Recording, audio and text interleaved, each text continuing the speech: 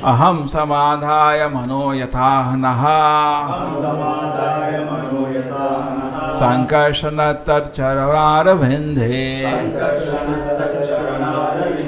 Tad vajra ramho lulita grame pasho Gatir mune yami apavidya lokaha By the force of your thunderbolt I shall be freed from the metal bondage and I shall give up this body and this world of metal desires. Fixing my mind upon the lotus feet of Lord Sankarsana, I shall attain the destination of such great sages as Narad Muni, just as Lord Sankarsana has said.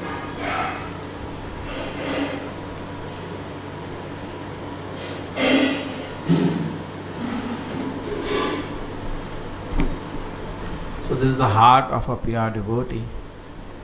And which is a pure devotee here? Vatasura. Generally it is said, what is said? It does not matter where a person is situated. Grihe thako, vane thako, sadahari guru. Chitra Mahaprabhu also says that I am not a brahmachari, I am not a sannyasi, I am not a grihastha. What am I? Gopi bhartur patkamalayor dasa dasanu dasa. I am servant of the servant of the servant. So we see here Vatasura has taken a very humble position and he is revealing his heart. As he is speaking, his heart is coming out. And what is his heart? Heart of a pure devotee. Full of so much faith. Yesterday we discussed how the Lord has taken sight of his enemy. Our Lord has given a weapon to his enemy to kill him. Just imagine. Still, there is an instance where Radharani also says, what she says, the last Shishnashtika. Yatha tatha vidhatu lambato mata prana nata natu seva napara. There is nobody else, my Lord. You are my prananatha, do whatever you want. Even if you leave me and go to another girl, anybody can tolerate, they cannot tolerate. Even if you leave me and go to another girl, that is called lampat. Do whatever you want, you still will remain the Lord of my heart. Ashishyava padaritam pinashtamam. You embrace me or you kick me by your lotus feet. Adarshanam maramahatam karotuva. You become invisible to me and break my heart in that way. And yatha tatha vidhatu lampata. Do whatever you want, even to the extent of becoming a lampat. Mata prana nata natu seva napara. Krishna is actually a transcendental lampat. But still, she is saying, you will remain the Lord of my heart. In any condition, the Lord of my heart. So here, Vritasura also is in the same mood. Is it ordinary? You go to fight some war, and somebody gives the other side a powerful weapon to kill you. You will never forgive that person. And if you thought he is your well-wisher, you lose faith. He is my well-wisher. He has given a weapon to opposite side, a special weapon to kill me. But still he is saying, Krishna is so kind. Therefore it is not easy to understand Krishna's kindness. Krishna is, Prabhupada always says, Krishna is very kind. People say, yeah, God is very merciful. Everybody says. Very easy to say that. If you can feel every moment Krishna's kindness, you are definitely a great devotee. Go out, you see the sun. Krishna is so kind. He's arranged sun for me. And you go breathe air. Krishna is so kind. You see nice weather, Krishna is so kind. You see very hot weather, Krishna is so kind. You see heavy rain, Krishna is so kind. You see severe cold, Krishna is so kind. Any condition you are seeing, Krishna is so kind, see Krishna is so kind, Krishna is so kind. Then you become fit candidate to go back to the spiritual world. Because actually it is true. When devotees were traveling in America, so they showed, just like in India where the LIC symbol, in the hand, they are keeping house here. So Prabhupada, that's why Krishna is keeping. Actually Krishna is having intense kindness to keep us. Whatever situation we are in, it is the intense kindness of Krishna that is keeping us comfortable. So in this way we should understand all these people, the intense kindness of Krishna. And to the degree we are advanced, we can see kindness of Krishna. Indra sees kindness of Krishna as a platform of Sakama Bhakta. We cannot say he's not a Bhakta. He's a Bhakta. He's a great devotee. But what kind of devotee? Sakama Bhakta. So Indra is seeing his kindness on that platform.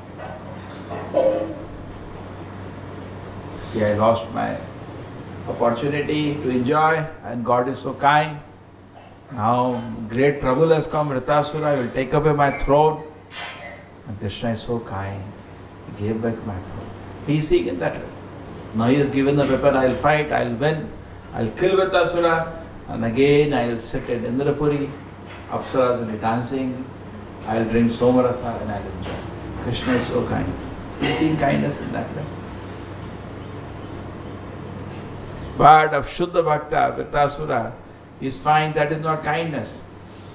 He wants real kindness. Therefore Prabhupada says, this amount of mercy of Krishna, where we can maintain ourselves and eat and sleep nicely, this mercy everybody gets. Even animals get this mercy. But what we want? We want special mercy. People don't even know this is to be asked.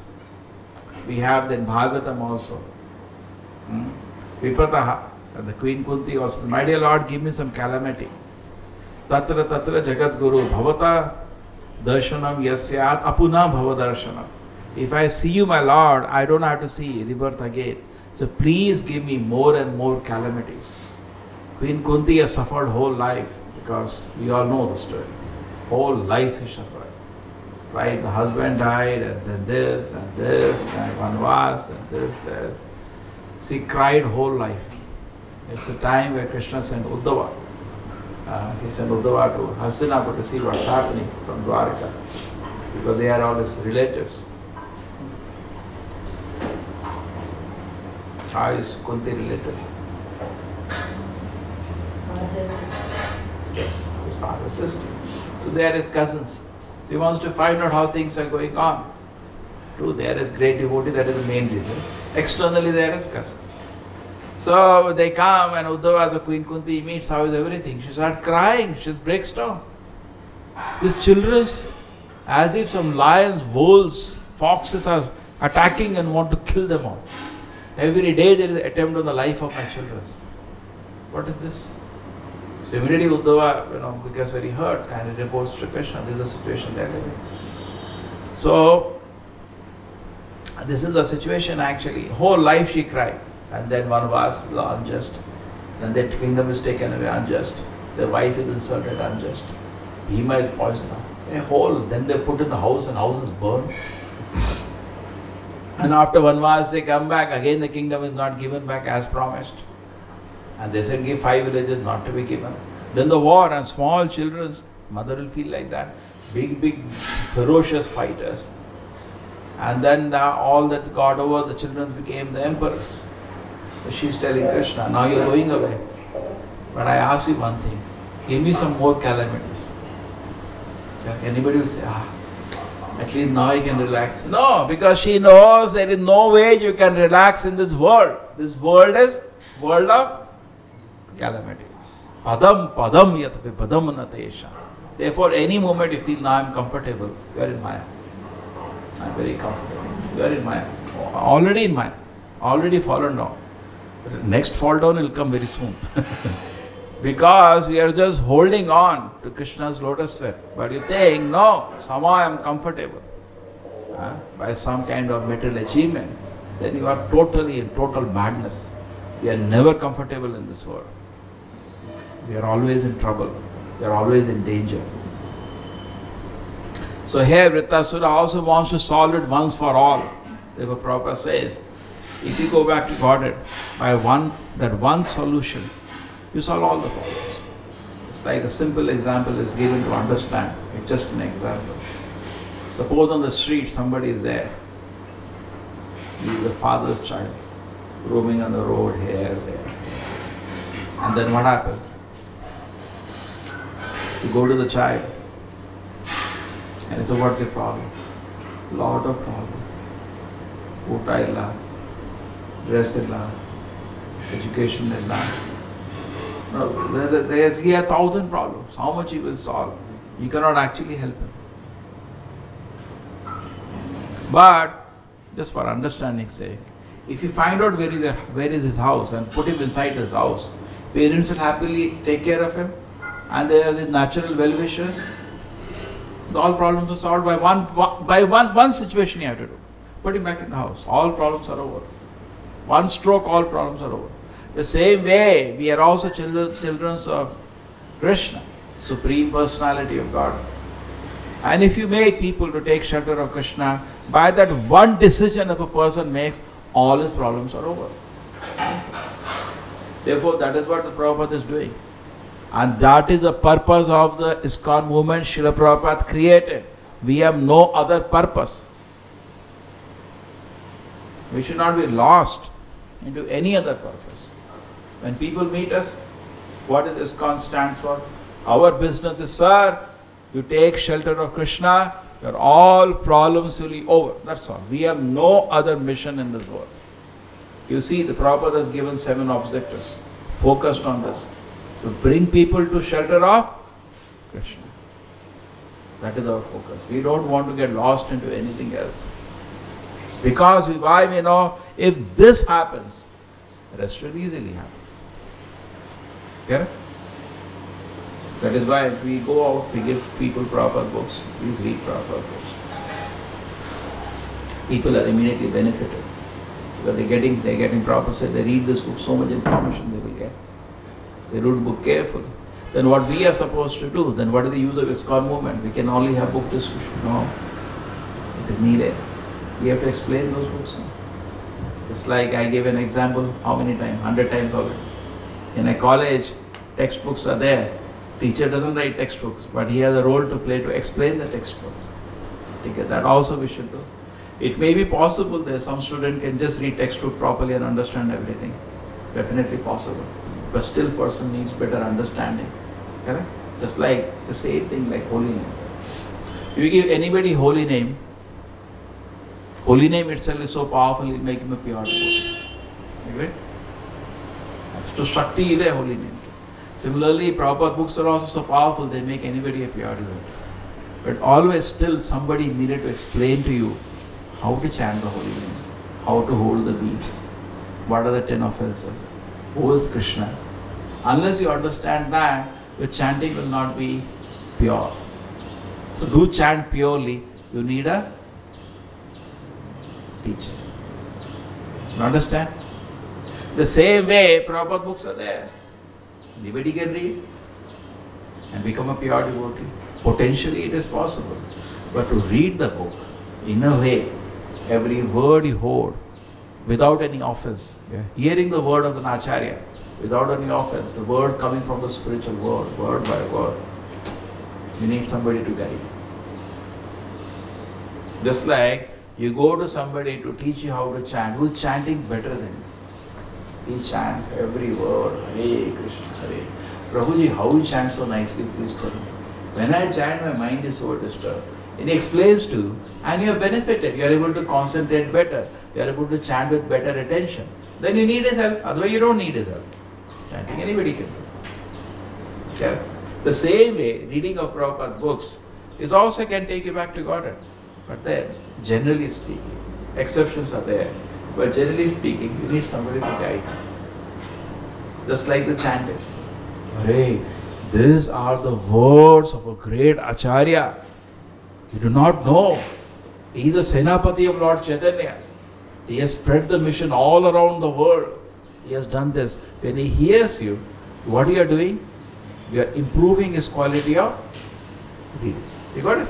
You are getting this point or not? Just by chanting and reading, anybody can go back to Krishna. But the problem is, person will not chant properly, person will not read properly. That's the problem. Just like when you are chanting, you are thinking of so many things. Hare Krishna, Hare Krishna. Where I will go today?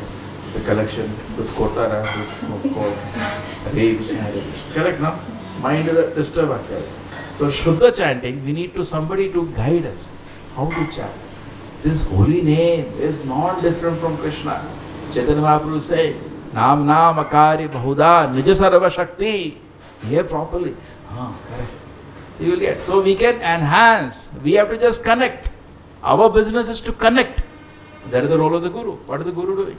Connecting us to the holy name, connecting us to the Prabhupada. That's all.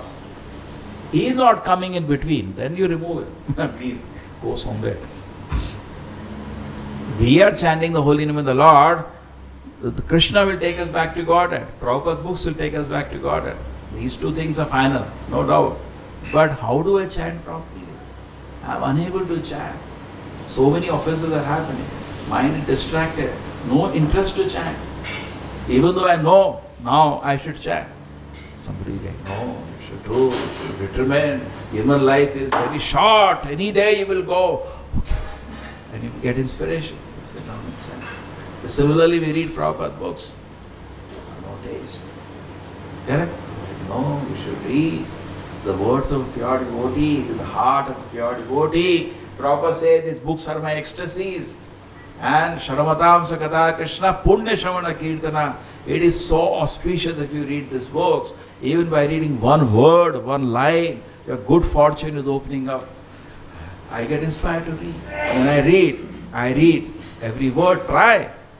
Somebody told Srila Prabhupada, I want to follow you word by word. Prabhupada said, begin. You cannot begin. You cannot do it in 1 second. I totally surrender. That is also theoretically possible. You can surrender in one moment. Theoretically possible. Practically, Shastra says, one chanting is enough. You don't have to chant whole life. Hare. Once you chant, Krishna is enough. But then there should be quality of that chanting. Draupadi just said once, Govinda, finished. Krishna came. Ajamila said one, Narayana. Vishnudutas came. We are also chanting every day, Hare Krishna. Nobody is coming. There was often said there is one example from Shri Vaishnavas. What happened when Ramanujacharya was walking and somebody threw prasadam in the river? So immediately one fish ate, got a Vaikuntha body and went back. So disciples said, every day we are also eating prasadam. They said, you are making aparadhas. The fish made no aparadha. So we should not make any aparadha. Our problem is aparadha. No faith. Actually no use. Simply anyway. Mind back, that has to go away. That takes time to go away. Okay? Therefore, we have to play that role. So the Prabhupada therefore gave two vidhis, the Goswamis, understanding situation in Kali Yuga. One thing is called Pancharatrika, one thing is called Bhagavad Vidhi. Pancharatrika Vidhi does what? And Bhagavad Vidhi does what? Bhagavad Vidhi is, we are chanting Hare Krishna. We are reading Bhagavatam, Bhagavad Gita. That is called Bhagavad Vidhi. Bhagavad Vidhi, na niyame, na kala. Any time it can be done. You don't have to take bath. Prabhupada is to get till 4 o'clock, Prabhupada is to writing, then you start chanting. You don't need to take bath for Bhagavad Gita. But Pancharatra Vidhi you have to take bath. You're going to see Aarti of the Lord, better take bath. And you're going inside the altar, do all Suchi, correct? Do Achavan. Purify yourself. Pancharatra Vidhi has rules. Bhagavad Vidhi has no rules. But for spiritual advancement, for a typical soul of Kali Yuga, both are needed. There are exceptions like Haridas Thakur, Bhagavad Vidhi, chanting 192 rounds per day. Correct? But it is not possible for us to imitate Haridas Thakur. We cannot do that. There are the Goswamis, the city, whole day city writing. Correct? But if you see, even though they were so exalted, they did not neglect Pancharatrika Vidhi. All the Goswamis, they built a temple. They are worshipping the deity. Chaitanya Mahaprabhu himself, the greatest propounder of Bhagavad Vidhi, he never built a temple. But daily used to go for darshan of Jagannatha. Okay? So the Goswamis actually made a package, which finally Prabhupada put into picture of both Bhagavad Vidhi and Pancharatrika. So both should go on. Prabhupada said, just like you walk on how many legs? 1 leg or 2 legs? You can walk on 1 leg, not very difficult, but it is a little difficult. Possible. But 2 legs is comfortable. So if Pancharatara Viti, Bhagavad Viti, both are combined together, then our spiritual growth is very solid. And we can see it is effective.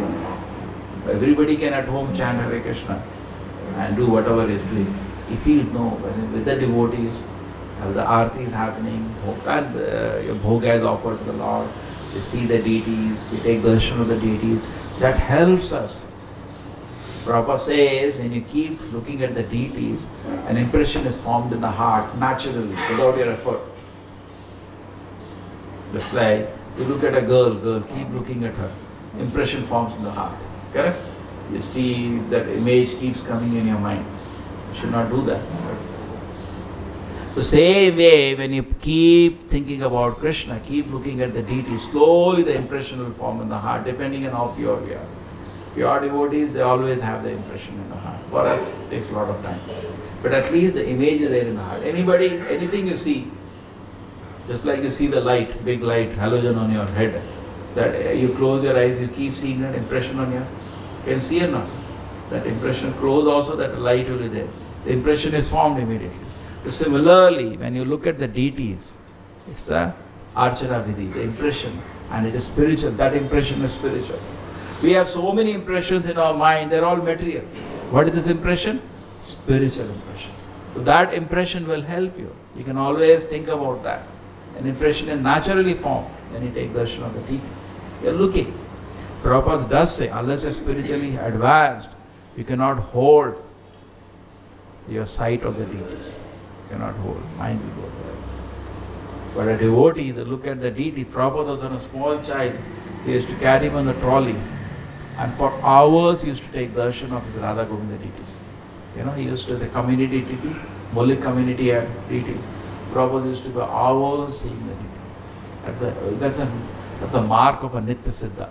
He is the eternal state of the Lord. Imagine, small child, do we have such interest? Small children, we cannot hold them for 5 seconds. Can we hold them for 5 seconds? They disappear. We have seen that. They run away. They can't hold. They are very restless. But small children, when they show the mind is easily fixed on Krishna's lotus feet, and they want to worship the Lord right from childhood, shows a great symptom. They are already great devotees in the previous life. Okay? Otherwise, naturally their devotion will not come out so fast. It's like visible in their personality. So, therefore, we have to combine both in our life. Among Pancharatara Bhagavad Vidhi, which is greater? Bhagavad Vidhi is greater. When there is sometimes we cannot do, we do Bhagavad Vidhi. But otherwise, both should be combined together. Correct? Sometimes in emergency, we are traveling. Where I will take darshan? We are in a city. Sit and chant your own, sleep properly, and continue. But an opportunity there we should not miss. Therefore, the sadhana should, as far as possible, sadhana always should be pakka. If the sadhana is good, our spiritual life will always be solid. Sadhana is nothing but a package where both Bhagavad Gita and Pancharatara Vidya are combined together. There is chanting, there is deity worship, there is arati, there is prashadam. It is combined very nicely, a package. Everything is there. If you read in Nectar of Devotion, there are 64 elements for advancement of devotion service. Everything is there. Putting water in tulsi, circumambulating tulsi, paying obeisance to the deity. Everything is there, included in the package that Acharya makes. Okay? So we should see. Day after day sadhana goes on. And as Krishna is pleased, slowly we start making rapid spiritual advancement. Srila Prabhupada ki jai. Srila Bhagavatam ki jai.